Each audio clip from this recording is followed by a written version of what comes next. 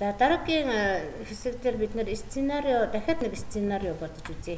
Тэгэхээр уушны энд гээ бас хуулчээ. Хоёр дахь сценариудын жишээ. Уушны энийг хуулаад тавилаа.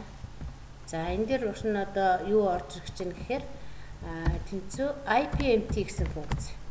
IPMT гэдэг маань одоо хэдэн юутай бодох вэ гэж юу гэсэн үг вэ? Юу. За IPMT бодохоос өмнө энд би нэг мөр оруулъя. Ингээд энэ дээр нэг мөр оруулаад энэ дээр би нэгin тоо тавьчих. Энэ миний болохоор период гэж утга. Период үе. За тэгээ одоо би IPMT гэсэн функц бичье. IPMT хаалтан дотор rate гэж нэг 1.2 буюу энэ А дүрмүүдээ сонголоо. Дараа нь период гэж юм тийм ээ. Тэгэхээр нэгдүгээр гэсэн энэ А1 А2 гэсэн үдэ авъя. Дараа нь нийт хугацаа 5 жилийг үржих нь 12 тий А3-ыг үржих нь 12 тэгээд нөгөө нийт зээлсэн мөнгө маань. За тэгэхээр энэ юу гарч ирж байгаа гэхээр зээлсэн эхнийхээ үе дээр хүнд нь болохоор энийг төлнө гэсэн үг тий хүнд. За тэгээ би энэ дээр нөгөө долларын тэмдэг тавихын тулд багш нь эдрийг энэ дээр курсороо байрлуулад А4 гэсэн юу F4 гэсэн тавьчаад арчээ. F4. За тэгээ би энийг яах чам гэхээр ингээд доош нь хуульч тавих чам. За тэгээ би энэ дээр PPMT гэсэн энэ нөгөө үндсэн зээлээсээ хэдийг төлж байгаа юм бэ гэдгийг болгох чам. PPMT гэдэг юм аа. За ингээд энэ хоёрын нийлбэр юу гарах вэ гэхээр нөгөө нийт зээлийн одоо сард болгон төлж байгаа энэ 350 мянга гарна тий. За хэрвээ би одоо чинь 12 гэх юм бол одоо хүүн болохоор буурна үндсэн зээлээс төлөх төлбөр нь өсөд явчихна. Тэгэхээр энэ хэд хүртэл явах вэ гэхээр 5 жил гэсэн учраас 60 хүртэл явна гэсэн үг. 1-ээс 60 хүртэл энэ миний период явах нь шүү дээ. Тийм ээ? За хамгийн сүүлийн сар дээр нь бодож үзье.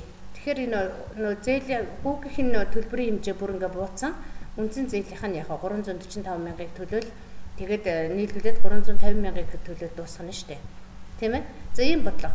За одоо энэ дээр хэдүүлээ сценариог хэрэгжилж үзье. За тэгэхээр сценариог бас нэг арай өөр юун дээр нь багш нь хэрэгжилж үзэх гээд хоёр дахь жишээг нь авлаа. За тэгээ сценарио менежер. За тэгээд энэ дээр би юунуудаа устгах чинь өмнө хийсэн юм аа. За за 10 жилийн хугацаатай 10 жил тэгээд end миний юу штэ тий период гэдэг ингээд яач.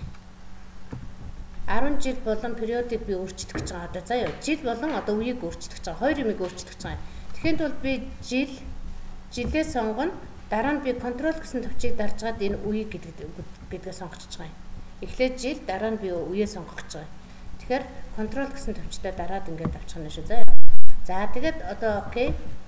За би 10 жил гэсэн учраас А3 гэсэн нүдэн дээр би 10 жил тэгээ хэдгээр үеийн дээр нь ботгоо гэхээр яг ихний үе дээр нь бодъё. За дараа нь би дахиад яг 15 жил тэгээд энд бас одоо период гэдэг. За тэгээд энэ дээр бол би дахиж өөрчлөх хэрэг байхгүй. Энэ өмнө өөрчлөлт учраас. За энэ дээр нь би одоо бас л нөгөө юугаа 10 жил үлээ те 15 жил период нь болохоор хэд ч гэж болно. За энэ бол би өөрөө дүгэн штэ. Би тэгэхээр 15 жилийн одоо би 2 дахь үе дээр нь бодно гэвэл 2 гэдгээ сонгоод ингээ авчих. За одоо ингээ би 2 ерөнхийдөө сценарио тавьчлаа. Одоо би summary гэдгээс авъя. Summary. За summary дээр би энэ дөрвөн нүдийг дөрвөлнгийн ингээ сонгочих болно. Ингээ бодолт хийсэн дөрвөн нүдээ. Эсвэл чи хэсэгчилж аавна гэвэл би энэ контролыг дараад ингээ хэсэгчлээд авч болно. Ингээд. За би чинь ингээ 3 нүд авчлаа. За тэгээ энэ ингээс ингээ харахаар юу харагдаж байна гэхээр одоогийн юу нь болохоор ийм байна. За тэгээ 10 жилд нэгдүгээр үедээ болохоор ийм одоо нийт ингэж төлөх юм байна. Хүүн тэд юм байна. Одоо үндсэн төлбөрөөсөө төлөх нь ийм юм байна гэдэг ингээ харагдаж байгаа. Тэгэхээр энэ дээр би юг харуулах чинь гэхээр change cell дээр хэдэн ч одоо нүдийг авч болно. Result cell дээр хэдэн ч нүдийг авна гэдгийг энэ жишээгээр харуулах гэсэн юм. За энэ дээр болохоор ерөөсөө нэг нэгийг л авсан шүү дээ. Change cell Эрзалц илүү 2 дээр яг нэг нүдийг сонгож авч ирсэн бол энэ дараагийн 2 дахь жишээлд яг хэдэн ч нүдийг авч болно гэсэн юм бодлого. За тэгэхээр ер нь зүгээр энэ юунаас саяны 3 командын давуу талуудыг хэдүүлээ нэг товчхон ярьчээ. Go SQL бас өөрийн гэсэн давуу талтай байна. Өөрийнх нь одоо энэ томьёоны үр дүнг өөрийнхөө хүссэн утгандаа хүрэхэд томьёонд орсон нүд одоо яаж өөрчлөгдөх вэ гэдгийг олж байна. Энэ бол Go SQL-ийн одоо давуу тал байна. За data table бол бас нэг өөрийн гэсэн яг давуу талтай. Энэ бол нэг болон 2 хувьсагчаар ингэж томьёонуудын үр дүнг ингэж одоо харах боломж байна. За дараа нь сценарио бас нэг өөрийн гэсэн үр дүн бас давуу талтай байна. За change cell-ийг хэдийг ч одоо өөрчлөх боломжтой байна. За мөн томьёоны үр дүн бол яг хэдж байж болж байна. За Go SQL томьёоны үр дүн ганц дээр өөрчлөлт хийгээд исэн бол энд бол бас яг хэдэн ч үр дүнг аваад ингээ харах боломжтой байна. За ийм 3 команд ийм одоо давуу талтай байна. За дараагийн миний жишээ дараагийнх нь нөгөө solve гэсэн команд үзье. За хэрвээ data this дотор ингээ solve гэж байхгүй байвал яаж гарах вэ гэхээр энэ file this-ний options дотор add за instrument гэсэн энэ одоо нэмэлт одоо програм суулгах гэсэн юу юм. Нэмэлт одоо програмуудыг суулгах. За тэрний энд одоо manage гэдгийн энэ дээр go гэсэн төвчийг дарчих хэрэгтэй. Тэгээ эндээс ингээ solve гэдгийг төвчүүлээд тэгээ окей дарна гэсэн үг. Тэгэхээр энэ solve гарч ирнэ. За энэ дээр юу хийдэг юм бэ гэхээр би бас бодлого бодож үзье. За би дэлгүүрээс 10 ширхэг өндөг авсан.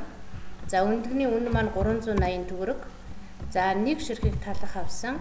За энэ 1750 төгрөгөөр. За би тэгээд бас төмөс авсан. За энэ нь бол 2.5 кг төмсийг за 700 төгрөгөөр авсан гэж үзье.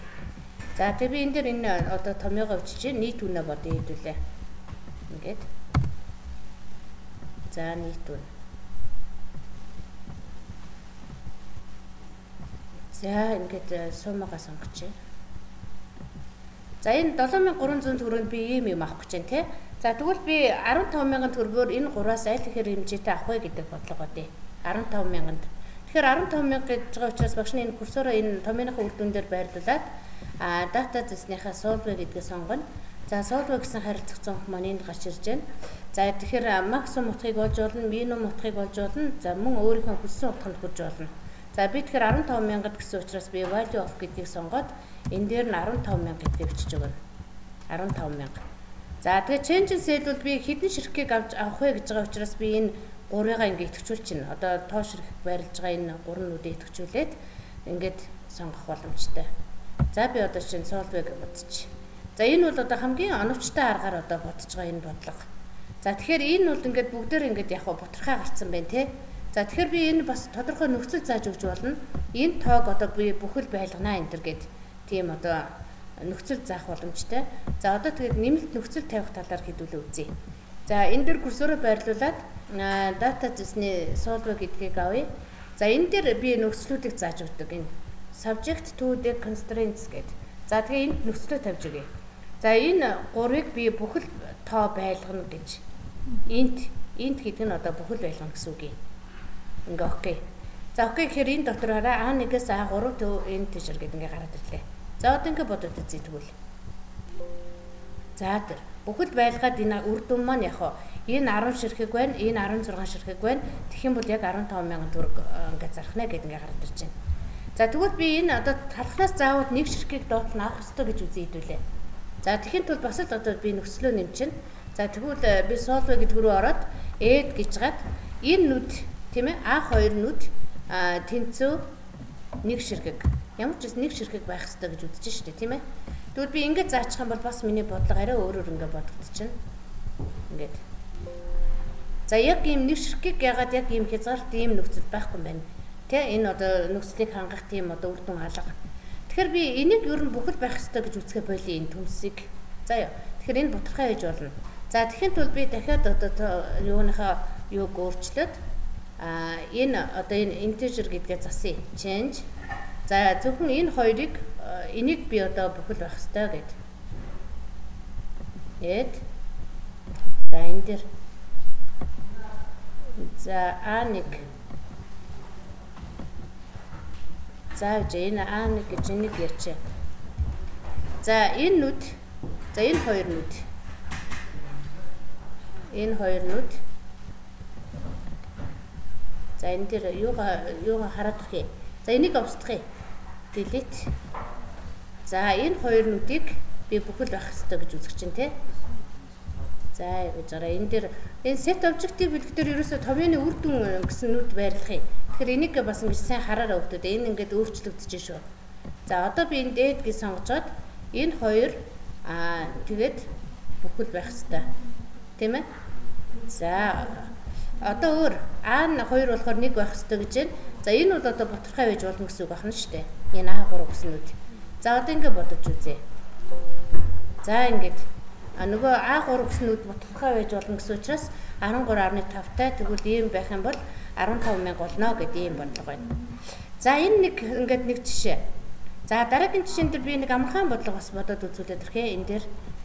За тэгэхээр би надад шүү дээ 400 м банз байсан. За 450 одоо хүн цагийн нөөцтэй. Тийм ээ? За тэгвэл би ширээ сандал хийх гэж байна. За нэг ширээнд болохоор 20 м банз орно. Нэг сандалд болохоор 5 м банз орно. За нэг ширээ хийхэд хэдэн хүн цаг зарцуулах вэхээр 15 хүн цаг зарцуулна. Нэг сандлыг хийхэд 10 хүн цаг зарцуулна гэж үзье. За тэгэд би нэг ширээнээс олох ашиг маань би 45,000 төгрөг олдог гэж үзье. За нэг сандлаас би 25,000 төгрөг олдог. За тэгвэл би одоо хэдэн ширээг сандлыг одоо хийх вэ гэсэн бодлого бодъё. Ерөнхийдөө ойлгосноо тий.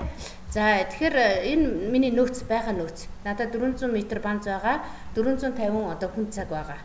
За нэг ширээ хийхэд 20 одоо метр банз орно. Нэг сандал хийхэд болохоор 5 м банз орно гэдэг ийм бодлого. За тэгвэл би энэ хамгийн их ашиг олохын тулд хэдэн ширхэг ширээ сандал хийх вэ гэсэн ийм бодлого бодож байна. За тэгэхээр нэг ширээгнээс олох ашиггаа тоо хэмжээгээр үржүүлнэ. За нэг сандлаас олох ашиггаа мөн олгочгоо тоо ширхгээр үржүүлээд хоорондоо нэмчихнэ.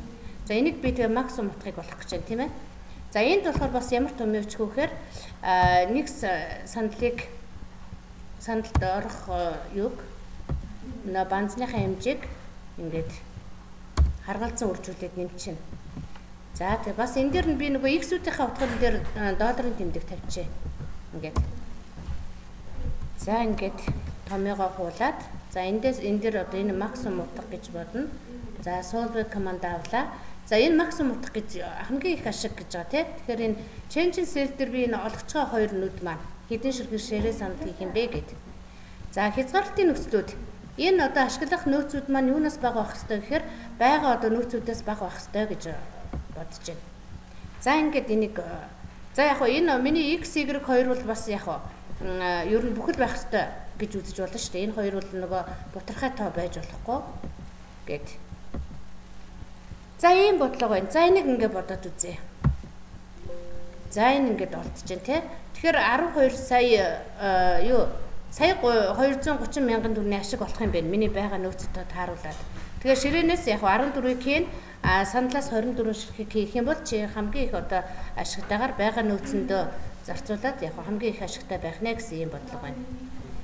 За ингээд тэгээд та нар өөрснөө бас YouTube-ээс өөр бодлого бас бодож үзэх хэрэгтэй. Энэ миний одоо нэг байгаа нөөц, энэ бол ашигласан нөөц тийм ээ. За ингээд дуусгая.